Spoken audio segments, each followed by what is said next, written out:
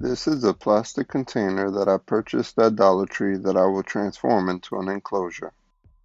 Head to an area with dirt and a few plants and scoop some up into a container. Make sure you get some plant matter also. Sanitize what you've just collected by exposing it to 300 degrees for at least 15 minutes. After it's cooled off, place the soil evenly and put the plant matter in the corner. Add water until moist. In order to give isopods a variation of moisture, when misting, only mist the corner with the plant matter. The lid is not airtight and will allow for airflow. These are some examples of living things that would enjoy the enclosure as well. Thanks for watching. Peace out.